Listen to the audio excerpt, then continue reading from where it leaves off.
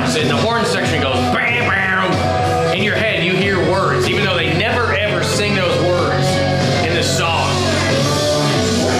You're gonna hear ragdoll when the horns go. This does not ever leave my head. Here it comes. Back door. Okay, back door, not ragdoll. Whatever.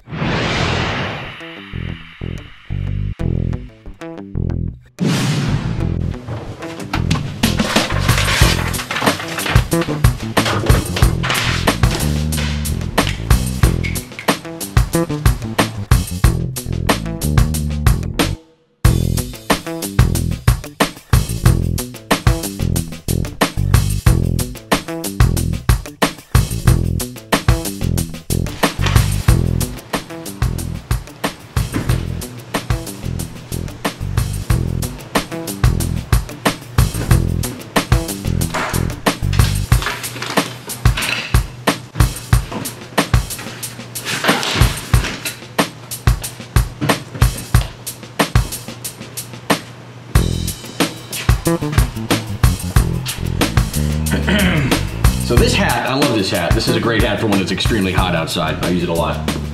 Kind of like a Meg Griffin hat. And this is one of those blinky lights. If you're running a Ragnar relay, you have to have these.